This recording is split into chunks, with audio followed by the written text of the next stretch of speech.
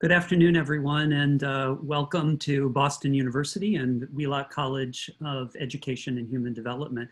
My name is David Chard. I'm the interim dean and professor of special education at Wheelock College. And it's my pleasure to welcome you all to today's webinar. We're particularly, I want to make a comment about everyone's health and safety, and we hope that in this very challenging time, you're all doing as well as can be expected.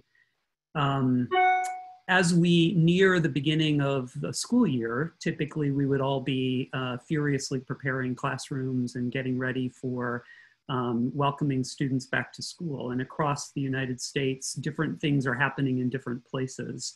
And the purpose of today's conversation is to really focus on some of the fundamental, what we think are foundational things that schools, school leaders, and teachers might be thinking about, and to try to provide a little bit of support in that direction. And I'm honored to welcome today Jonah Edelman, a friend and colleague who is the CEO and founding director of Stand for Children. And I'll ask Jonah to talk a little bit more about his organization in a moment. But I received, as a fan of Stand for Children and the work they do, I received the document that many of you have received on how to prevent a lost school year.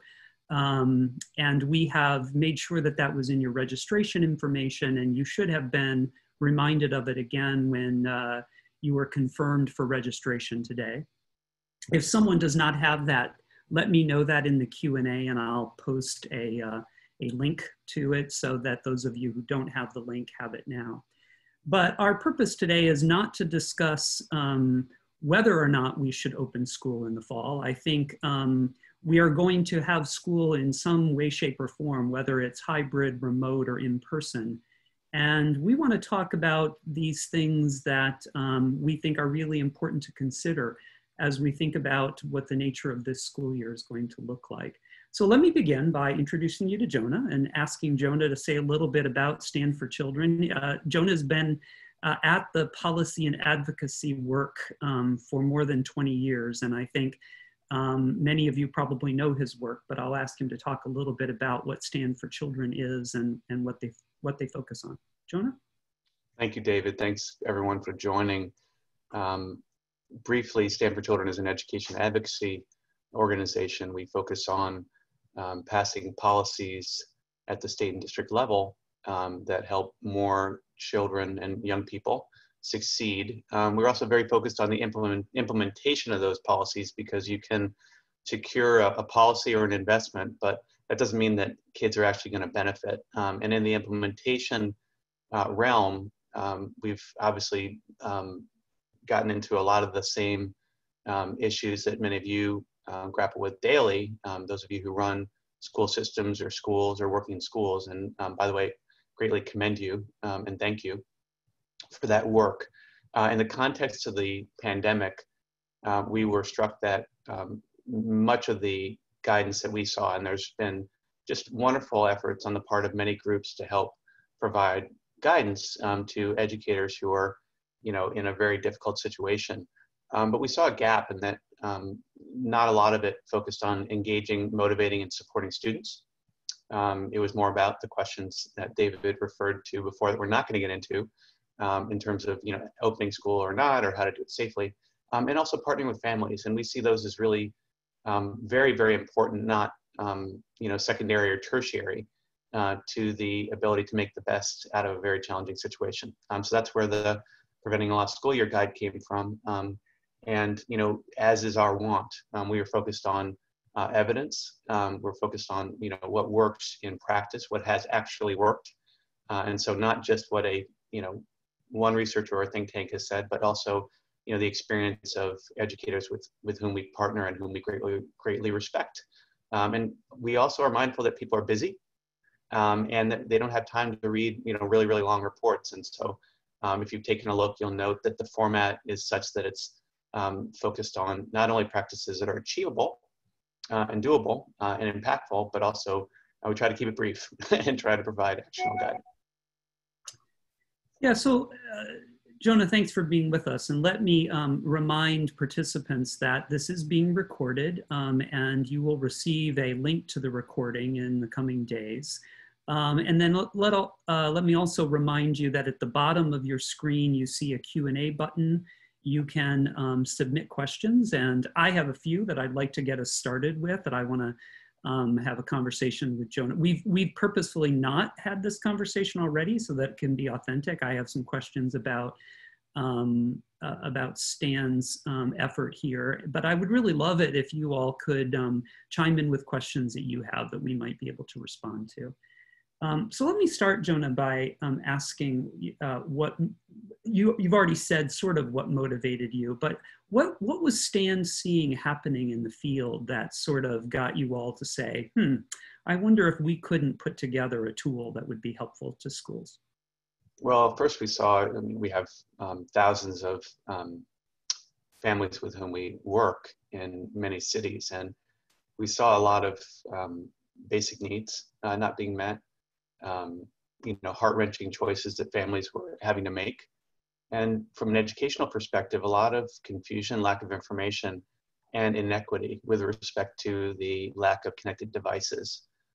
So that obviously was part of the motivation, as well as, noting from trying to read everything we could get our hands on, the thrust of much of the guidance and the gap there with respect to motivating, engaging, and supporting students. I also say that as a dad of then ninth graders, now going to be 10th graders, I saw a lot of the same things in my own household.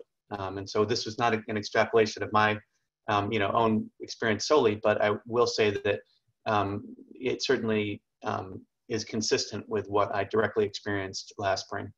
Mm-hmm. So I have spent some time looking at the document and digging into some of the specific links. And if our participants haven't looked at the links, I'm going to encourage you, perhaps not now, but at some point to really dive into some of the links. But I want to ask you, so you've sort of divided this document up into two pieces. One is how to keep students motivated, right? And the other is about how to communicate with families. And I'm wondering about that, why those two particular focal areas, and then I want to jump into some specifics. But why two areas? Yeah, I mean, those are areas that we feel like we have significant direct experience with, and that they're often, unfortunately, given short shrift.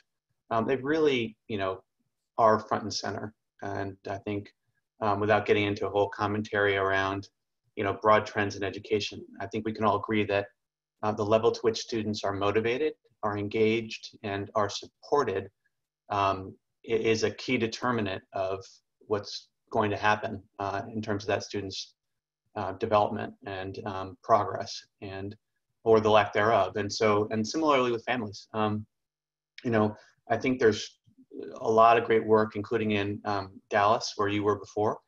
David, my colleague, Stacy Hodge, has done excellent work with the Home Visit Project there. And there's definitely a greater and greater, I believe, recognition of the benefit of connecting educators with families in partnership, as opposed to the notion of, just get out of our way, we'll take care of it. It's sort of logical and obvious, but I think, traditions and culture is strong. And so, again, we just see these as being really important, and having been fairly unaddressed in the guidance related to the pandemic school year ahead. I would say this, David, that, the suggestions, I'm sure that the audience would agree, are relevant to any school year. But I think it's particularly important when you have students learning remotely, that you go out of your way to ensure that students stay engaged and motivated. It's very hard, in general, and sometimes to, quote unquote, motivate and engage a teenager or have as much history of success, and or they might have as little less inherent interest. But then when they're not proximate, there isn't the ability to connect and really maintain a strong relationship, it's even harder. Right. And so then, it goes to things like, what are your grading practices in that respect on the student side? Do your grading practices motivate students who may be more academically oriented to do their absolute best, as opposed to last spring? And I can tell you, I saw this firsthand. I bet a lot of parents would agree. They saw their kids, do the minimum. But even more importantly, perhaps, in terms of kids who may struggle, what is our goal with grades? Is our goal to, just differentiate in some sort of, coldly calculating way? Or is it really to foster success, on the part of students, help students actually learn lessons and develop strengths that will serve them well in life? And so that is an underpinning of the notion of, really focusing on a developmental approach to student grades, where you're encouraging students to make up assignments, you're enabling students to retake tests, you're giving students the opportunity through hard work and through improvement and taking feedback to do better. That's just one example. But in terms of those two categories, it really goes back to where we felt like there was an opportunity to help schools, districts do better, and where the guidance was lacking.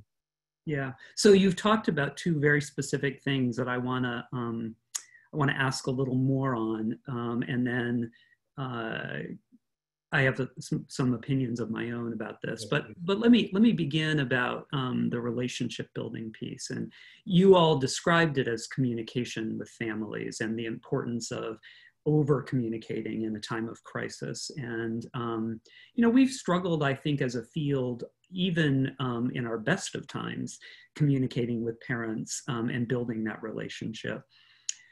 Tell me what you think about the availability of technology today to change.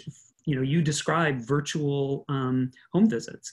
Are people using these across the country? Is Stand advocating for this? Do you see some places where this is happening? And perhaps members of the audience have examples they can share as well. That and what is that? How does that change the relationship for families when you're in their home, at least through Zoom or some sort of technology? Yeah, I think we have people in the audience who are the experts on this, but I will say that it's without a doubt, a home visit that is respectful and effective can lay a foundation for a more successful school year, because there's greater trust that gets built mutually. There's greater understanding and empathy that accrues from the visit, from the perspective of the educator. And there's a line of communication. There also can be some basic provision of information. I would say it's just incredibly striking. And I think we can probably all think about this in our own lives in certain respects. It may not be with education, because we have a lot of experts in that. But there are areas for each of us where we don't feel so comfortable, where we don't feel so familiar, we don't feel confident. And just getting some information and reading it, it may not stick. It's also the case that this is an incredibly, even before COVID, we're deluged. And I tell you, as a parent, it's hard to keep up. And so just receiving emails, or perhaps an email and a text, just does not suffice oftentimes if you're trying to ensure that, parents follow through. And similarly with students, I heard an anecdote yesterday, David, talking to an administrator from Phoenix Union School District, which is a high school district. And she's just absolutely a wonderful person, Thea Andrade.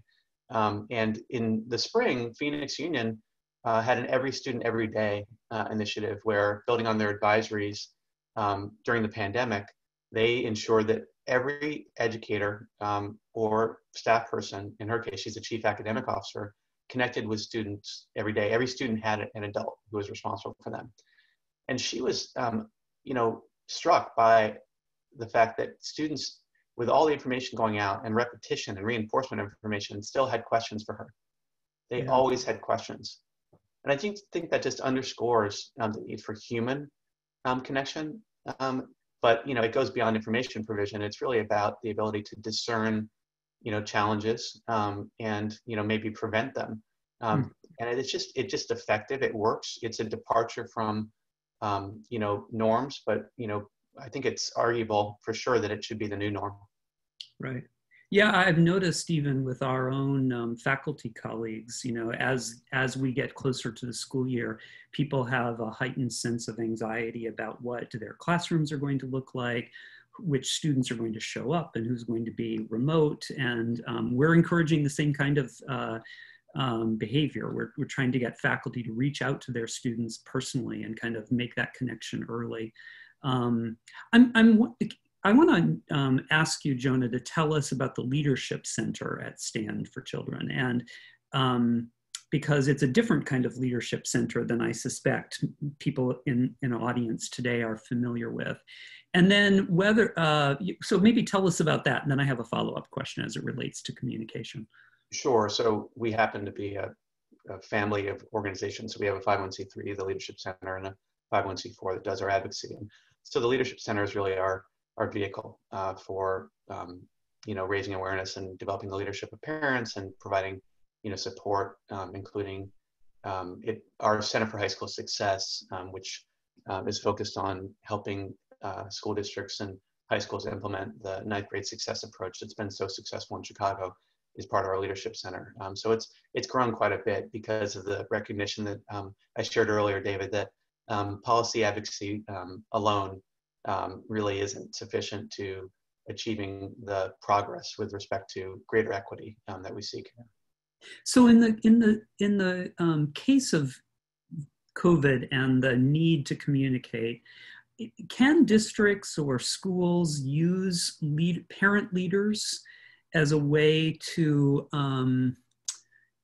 do part of the communication, to sort of bridge the perhaps historical divide between schools and parents? I'm thinking maybe having parent groups send communication out to parents saying, you can expect a phone call, or you can expect a home visit through FaceTime or some other, and here's what that might feel like to you, and here are some of the things we've experienced as we've done it. In other words, I'm just wondering if some parents would be a little more eager for that kind of virtual home visit if someone tells them that they've already done it. We've already had it happen to us, and here's what we thought about it. It's a great idea. It's a great thought. I mean, I think the question would be in my mind of scale.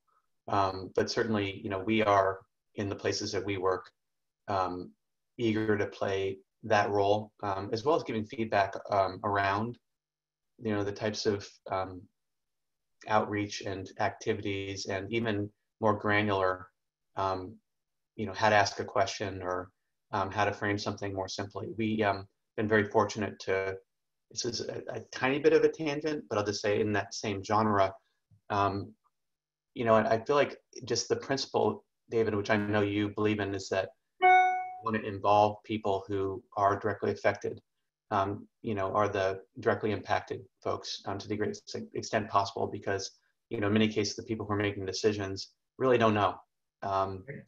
And we've been pleased to partner with Education Superhighway, which is a fantastic nonprofit that's made a huge difference in terms of broadband access, and helping them design their toolkit for school districts so that they can get better survey responses from parents about connected device access. Districts have struggled a lot, as you probably know, in getting accurate information from parents. And so just doing the survey texting drill, email, text, has gotten really low survey responses. And, Education Superhighway has put out a toolkit, which I would encourage everyone, who's attending to take a look at. If you work in a school district or have connections, in order to help school districts get more accurate information, which is so critical to enable school districts to know which students immediately need help with being able to connect to remote learning. Very good. So I just want to remind audience members, send your questions as they pop up in your mind. Take a look at the document. That might stimulate some ideas for you to ask about. I want to talk a little bit about the student motivation piece. I have a couple of questions there that, I read the fair grading policy with delight. And let me just tell you that I have a very strong predisposition to thinking that our system of grading in schools has always been problematic. And I think it's taken situations like this to show us just, how perhaps anti-educational they really are in many cases, right? Where grading becomes a way of penalizing children rather than thinking about how they can think of themselves as improving. And so it was when I saw that part of the document that I thought, Stand for Children is actually doing something really interesting here. You're in a way taking the opportunity of talking about the crisis, but saying, by the way, here's where we believe grading policies should be considered or reconsidered. And you've already touched on it a little bit, but it really is sort of a developmental idea, right? So that grading doesn't become, this hammer that you continue to hit children with, but rather is a way for them to judge their growth and development within the content that you're teaching. And similarly, you've encouraged teachers to think about letting kids resubmit materials. And so say more about that. I'm happy to, I guess I've already told you what my opinion is about it. I think that's a fabulous stance, and one that I think many veteran teachers in particular are not so comfortable with. And I'd like to continue to advocate for that. Yeah, and I'd be curious, David, as someone with such incredible expertise and experience, what, your senses of why it is the way it is, and that might be just, supposition, and then where it has changed, what's happened. It seems, I understand, and I agree with your take on the sort of thrust that's punitive and rigid. And I guess it's one of those many things in the world where you think, gosh, the way things work, it doesn't make a lot of sense, actually. So I guess you could add it to a long list, but I'm just curious about, your perspective.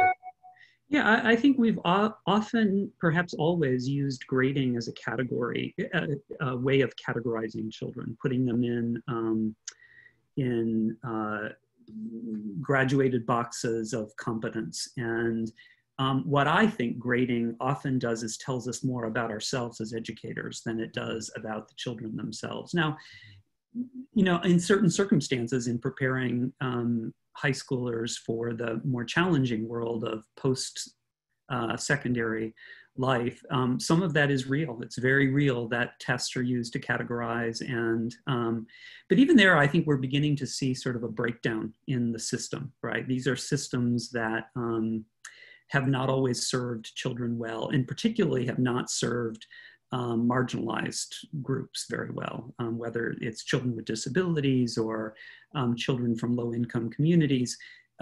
We've just happily used the same system as though it was equitable. And in fact, what we know is that it wasn't. And that's beginning to reveal itself, I think, more and more over time. What we haven't seen, however, is systems, I think, taking a bold stand to sort of substitute it and look at things from a more developmental perspective.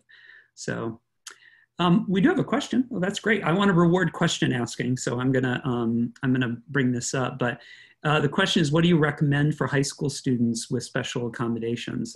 This particular audience member has 2 sons with IEPs.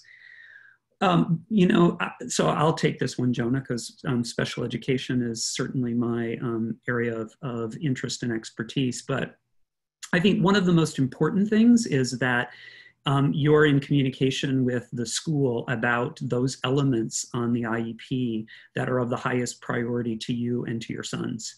And if they're high schoolers, in particular, your sons need to have an opinion about what's on that IEP and what is the most important thing. One thing we know that during this crisis, what we teach is going to be pushed into a smaller and smaller time slots. And this gives you an opportunity to engage your sons and their teachers around what are the most important things to attend to on those IEPs, and what could you let go if you had to, because not everything can be of the highest importance. You're going to have to prioritize carefully.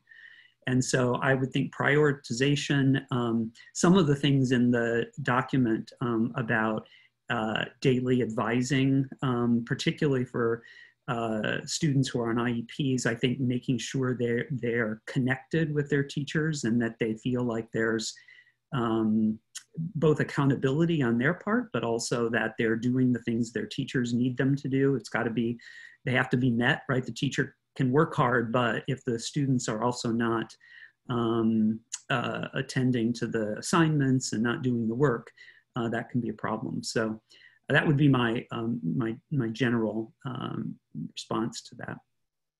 Let's talk a little bit about this idea that everyone should have an advisor, and particularly in large high schools or large systems.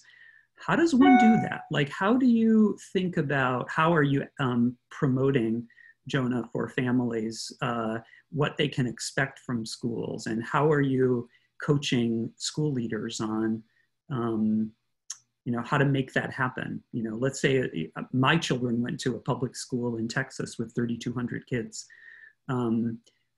I don't think any of my children met their high school advisors. That's just how. So how do you go about creating a situation where everyone has some level of advising or support from a school personnel? I think this is actually a wonderful opportunity for school districts to make a big stride in this direction. When you're talking about, and I say, in a remote learning context, okay, so we're going to have various permutations here, but in a school setting that's totally remote, essentially what we're asking is that, and this has happened, for years and years and years, but just sort of sporadically, and it's not the norm. We're asking that essentially educators and also support staff, and that's, by the way, a very complicated situation in terms of how your social and emotional support focused staff plug in a remote context. But you can assign, as Phoenix Union did last spring, and as they're doing this school year, an adult in the middle and high school context to a set of kids, and have either some either loose or tight, it's a district decision, protocol regarding the frequency of contact and the type of contact and the level of notation and documentation. But it's really, actually not that complicated to assign. And the way Phoenix Union did it last spring was they had, as I said, every educator was assigned, in this case, 25 students. And then they also had other staff in schools that were kind of essentially on the educator's team.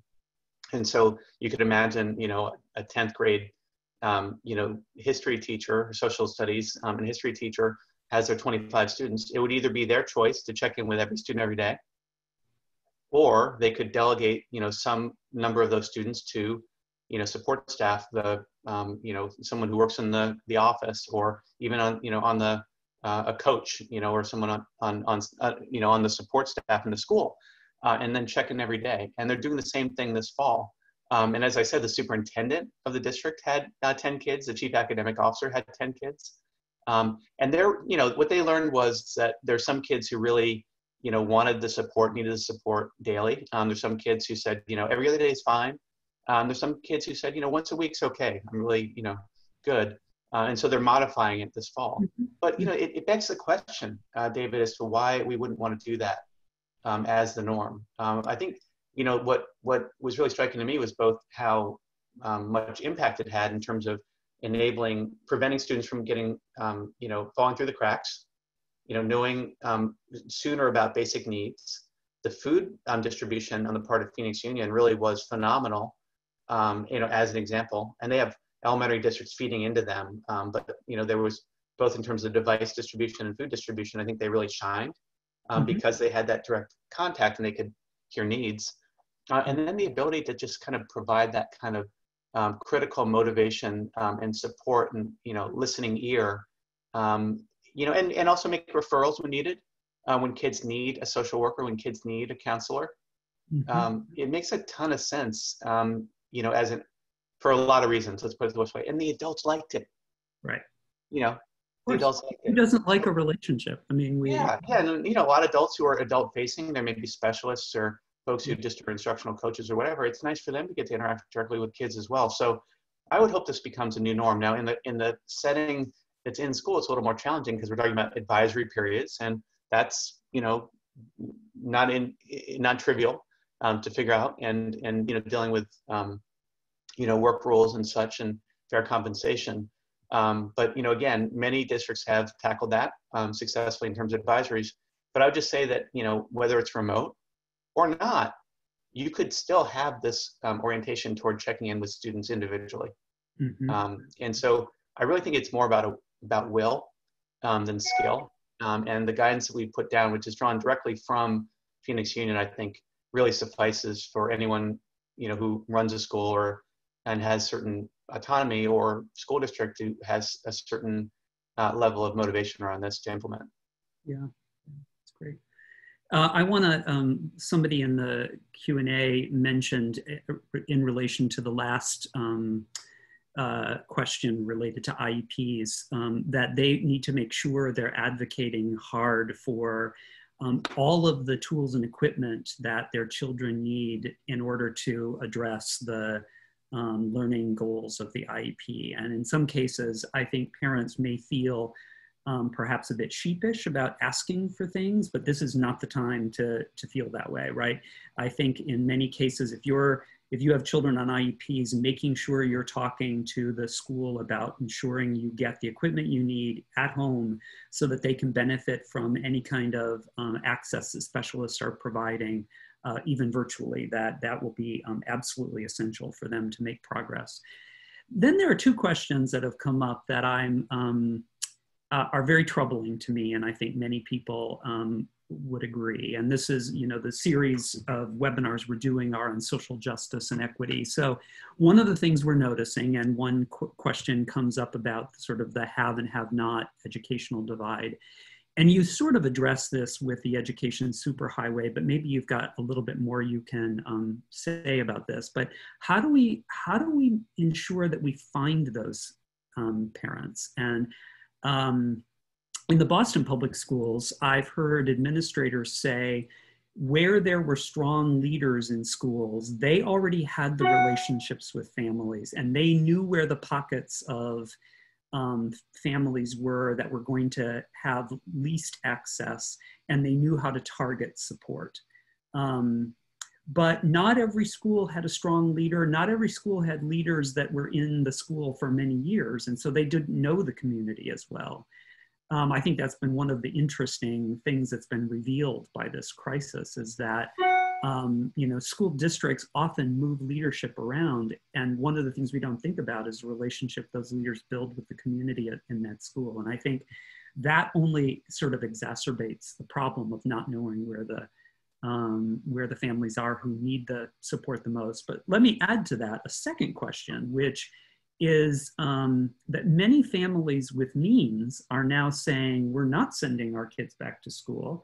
We're going to create our own school, kind of a pod of children in the community. And we're going to hire professionals to come in and teach those kids, almost like a one-room schoolhouse kind of model, which, yeah, you know, I understand the approach, and I kind of appreciate what they're trying to do, but I also think this just sort of magnifies the problem, right? That we're not going to, that's not going to happen equitably, right? People who can afford to pay for essentially private tutors to teach in community pods. So I guess I'd like to hear you talk a little bit more about poverty and its intersection with these issues, Jonah, if you wouldn't mind. So how much time do we have left? Yeah, 20 minutes, but it's good. No, look. Number one, on the first question, this is. Let's not you know, sugarcoat it. This is a terrible, terrible crisis. It's a public health crisis, and the people who are suffering the most are, Black and brown and poor. And the same is, that's true in terms of who's dying. That's true in terms of who's getting more seriously ill. And that's true in terms of who's facing the most dire economic damage. So let's not sugarcoat it. And then, the educational aspect of it is just another extension. We have a fundamental, long-standing problem of inequity, which is racially based and racism driven in this country. And so, with respect to this school year ahead, the best things that can be done are mitigation. And so educators I know, having talked to many, are working incredibly hard under very, very difficult circumstances to do their very best. And, certainly there is there's an amplitude of responses. There's some school districts that are, like, as you said, are schools that, just are doing a better job in terms of already providing connected devices and, knowing who needs them, getting them, provisioning them, distributing them. And then some have not done well. And that's, we have a very, very decentralized education system in this country. And so there's going to be massive variability, and that's, that's a challenge. So what I'd say on the device access, because it's so fundamental, and just want to give a few clear prescriptions there to the attendees. One is state departments of education can require that districts report on connected device access, and Education Superhighway has a set of guidelines, and they've got several states already opting in.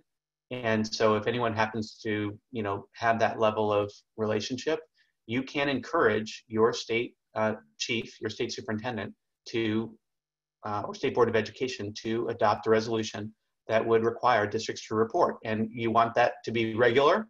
You want that to be worded clearly so that there's transparency about this. This is make or break. This is whether kids can attend school or not. This is the same situation as, in pre-1974, before, my mother and many others stood up and, got the sort of federal order in place requiring that children with special needs be educated. Before that, they were home. This is, this is black and white. Yeah. So there's that. And then also in terms of districts, there can be a lot of advocacy to keep this front and center, and really, a very strenuous push, understanding the challenges, but, making sure that people's feet are held to the fire. More broadly though, there's no ability to separate inequity from educational inequity, injustice from educational injustice. And so, anybody who cares about educational equity needs to care about social justice. Yeah. Anyone who cares about, all children achieving at high levels or closing opportunity gaps needs to care about racial justice. And, we have a fundamentally unjust system, starting with property tax funding.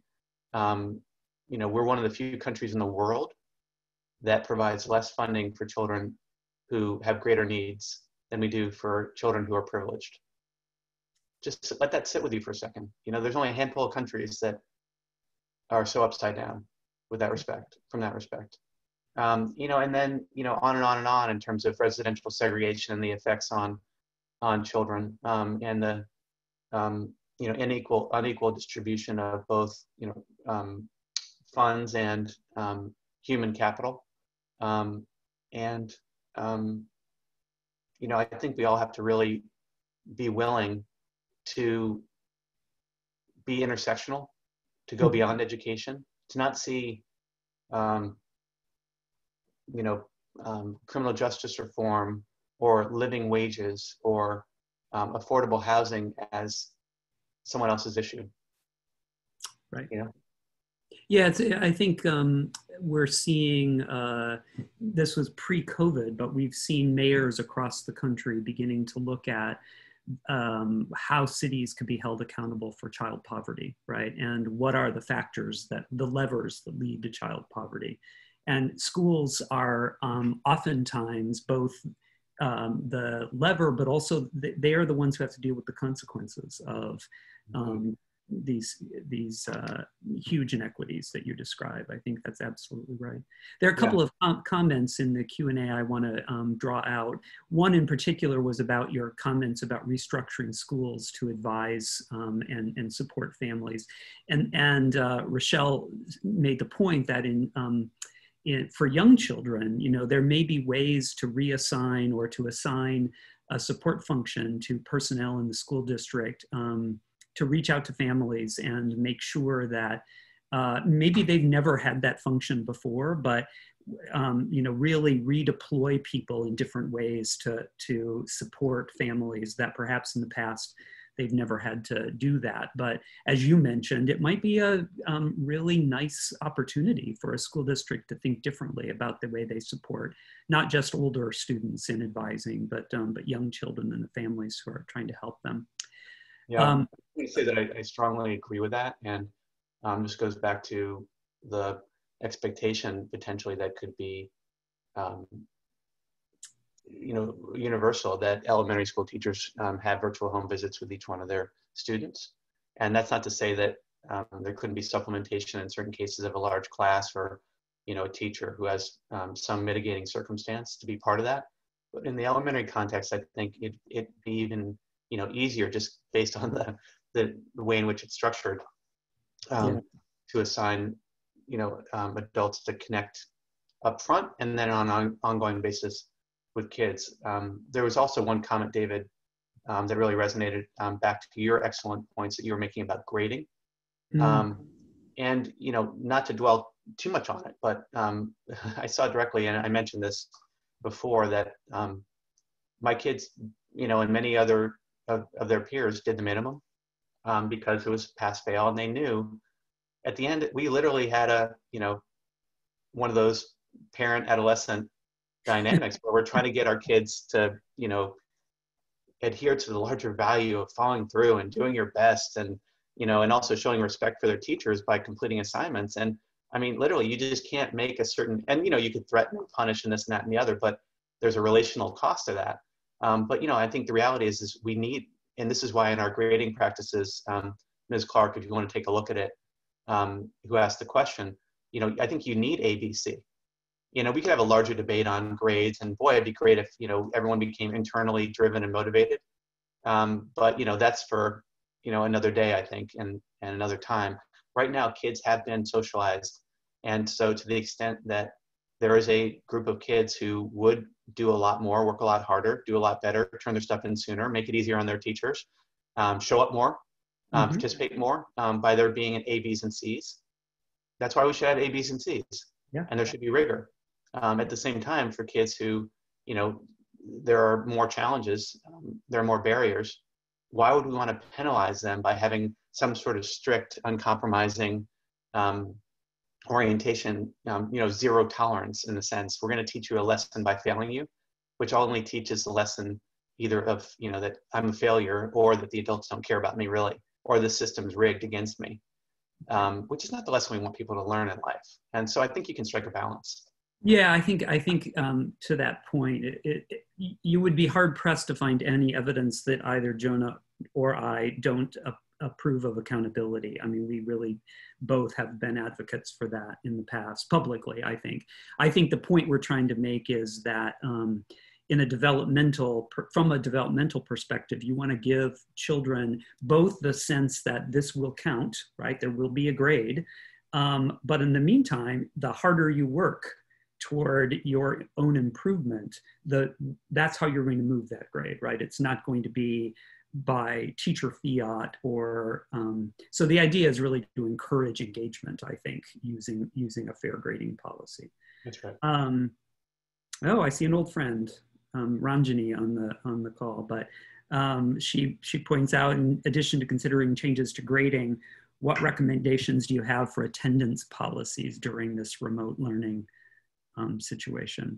Have you all talked about that We have. I mean, I think in general there needs to be similarly, you know, encouragement and motivation to attend, and there needs to be tracking, and there needs to be through this advising or grade level meetings of staff, prompt outreach to students who are not attending. So I think it's both and. It's Yeah, both, some incentivizing and then really quick intervening when kids are not participating. yeah. I want to talk about another really practical element within the document on social and emotional learning, and that I was just delighted by, and I want to make sure people see it and that we call attention to it. So there's a link in the document that takes people to specific lesson plans on social emotional learning, like how to help teach kindness and a number of things. But what I loved about them, Jonah, is that you all drew from these ideas that you've got to, if you want kids to learn to be to engage with each other in a certain way, you have to teach that. Behavior has to be taught, right? It's not, we can't just expect it to happen. And what was the genesis of that? And are these are there more lessons like that that people can have access to besides the ones that were linked to the document? I'm glad you're highlighting this, David. Yes, a few years ago, seeing the burgeoning hate in our society and unfortunately in our schools, we set out to see if we could make a difference and noted tremendous content out there. In your city, Facing History and ourselves has been doing fantastic work for 40 years. Harvard's Making Caring Common initiative, Yale Center for Emotional Intelligence, Berkeley has an outfit. There are many others, but what we notice is that there's actually really wanting distribution, and so the content was there, and there's obviously Second Step is quite scaled and there's some really good stuff out there. But as you'll note, and I bet educators who are attending would note, there's also sort of an explosion. It's not really clear what's good and what's not. And so we reached out to the leading providers and we were so gratified that they were willing to provide, free of charge, and the only requirement was attribution, any lesson that we wanted to curate. And we were looking for lessons that we felt could be taught in one class period or part of class period, didn't require any professional development in order to be as easily adopted, and created something called the Teach Kindness Challenge, which enables schools to sign up if they can get 40% of their teachers on board and provide those teachers with a wonderful online platform, and they can choose from 32 lessons. We added online kindness, actually subsequently, because we heard so much about, terrible things happening on social media. So this is spread to hundreds of schools every year. But during the pandemic, we're really, we're realizing that schools can't do another thing. So we're kind of taking the requirements out of it and just providing the lessons and adapting as many lessons as we can, because, some of them are really geared toward in-person type things. But the ones that can be done virtually, we're adapting and putting out, at no cost. And so hopefully that can be a resource that folks in the call can benefit from, and you can let others know about. So Teach Kindness. That's great. As an aside, I think all of us have been living now for months in isolation. I find myself going to the grocery store and I don't talk to anyone. It's sort of like we've equated physical distancing with not talking to each other, not engaging with one another. And I think to the extent that schools can do things like Teach Kindness, or and some of this is directly related to some of the bigger challenges we're seeing nationally around anti-racism, and teaching tolerance is another resource that a lot of people have leaned into, which starts particularly at the early ages around teaching kindness. There are a number of questions. Many of you are asking some great questions. I'm going to try to get to all of them, but someone asks a very pointed question, and I want to be sure. They said your every student, every day concept is very concrete and very important given the immediacy of the school year coming up. What else is in the document, Jonah, that you would say, pay attention to this, right? This particular thing, concrete, we're hearing people respond to it. Is there anything like that that you'd want to draw our attention to? Yeah, well, so I want to credit Phoenix Union High School District, Chad Gueston, and Thea Andrade with every student every day. But I think we're smart enough to realize that it was incredibly effective. The grading practices, without a doubt, it's it's doable, and it makes sense. It's drawn on lots of research and practice and common sense. We see some good comments from folks in the Q&A about their experience with allowing do-overs. And I would say it takes a little bit more effort, but and so the virtual home visits as well. Again, like if you allocate a certain block of time, why would, and this can be done, why would you not want to ensure that there is systematic communication by a classroom teacher in the elementary context, or some caring adult in the middle and high school context with every student?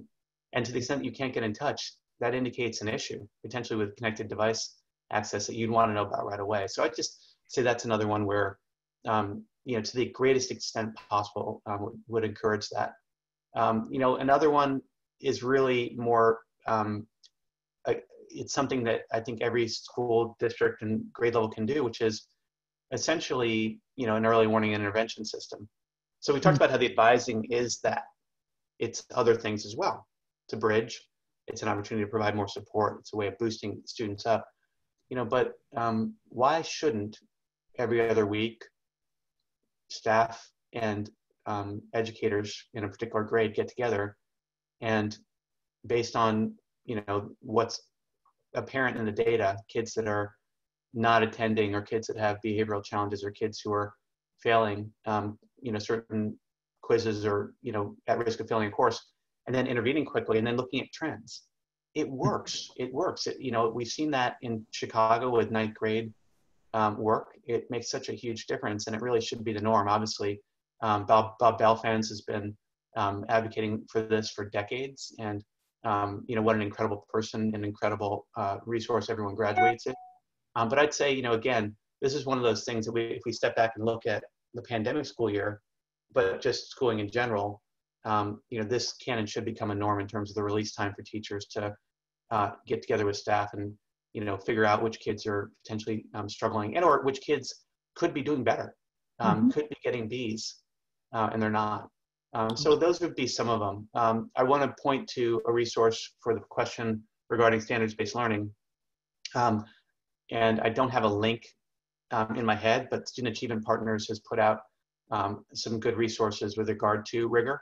And we haven't talked about this, David, but we don't want a year of pure remediation. Right. That would be a disaster. And let's be honest about which kids potentially are most at risk of that orientation. And so I think that's a great question by the attendee, and hopefully Student Achievement Partners can help in terms of the type of blend of catch up with high expectations in terms of curriculum.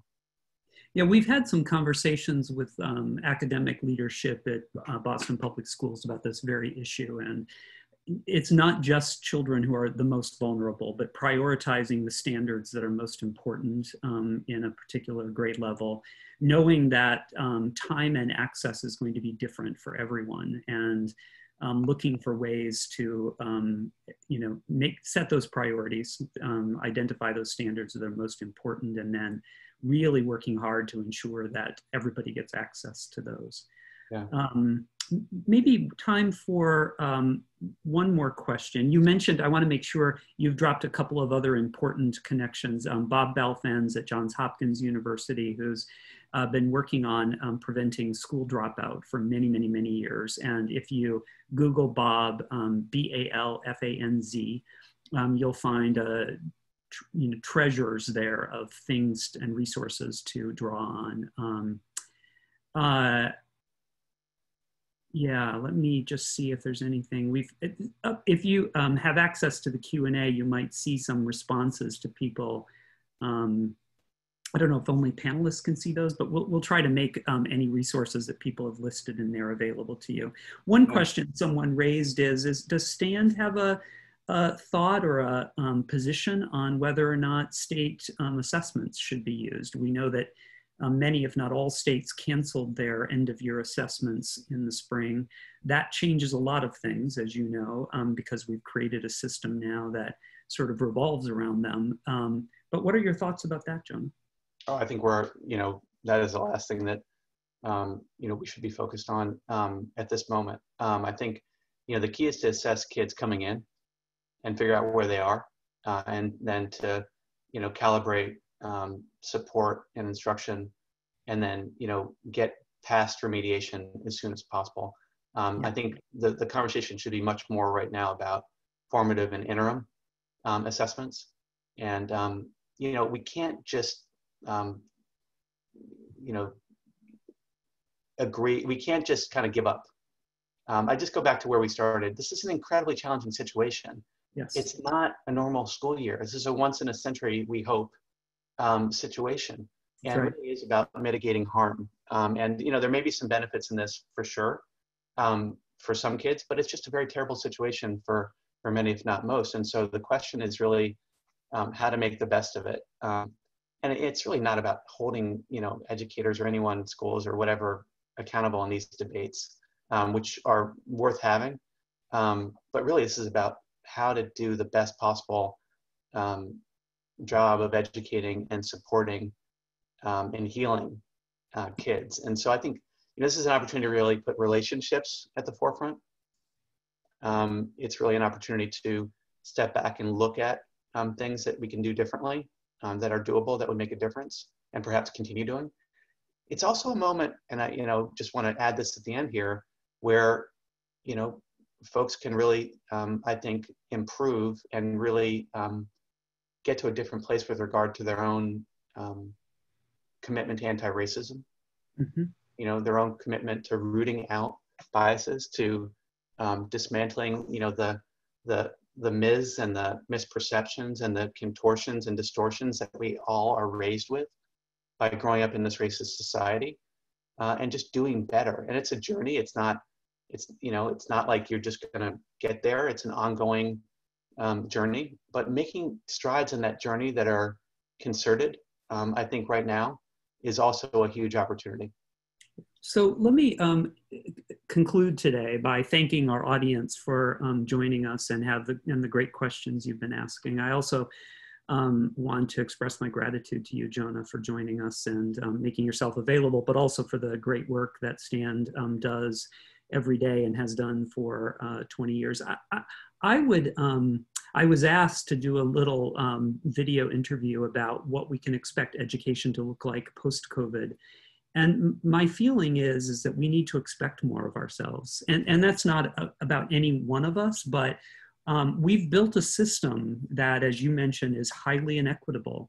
And here's a chance for us. I think we're going to have more than a year at least to really rethink what was our motivation for what we've done and what has it caused, what have been some of the unintended consequences, and in some cases the intended consequences of things like statewide assessments, and should they be done differently? Should they focus on different things? Should we set different standards? Should we prioritize standards? Should we have standards for how you build relationships, for example, as opposed to perhaps purely academic standards? I think we have a lot of work to do, and I want to ask everyone to remain safe and healthy, and there's still so much more for us to talk about and learn, and more webinars will be coming forward. And I want to thank Mary Ellen Medayo and our team at BU Wheelock for helping us put this together. So Jonah, thank you again for your participation, and good luck with everything. Thank you, everyone. Take care.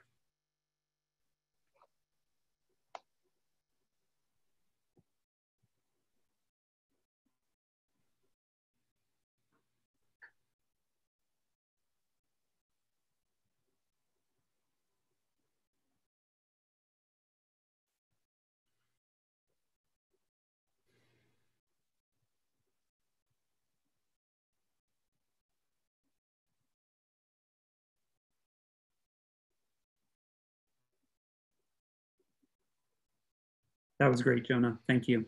Thank you very much, David. That was a lot of fun. Be well. Yeah, you too. Take care of yourself, okay? You too. Wonderful to see you and work with you. Take care. Bye-bye. Bye-bye.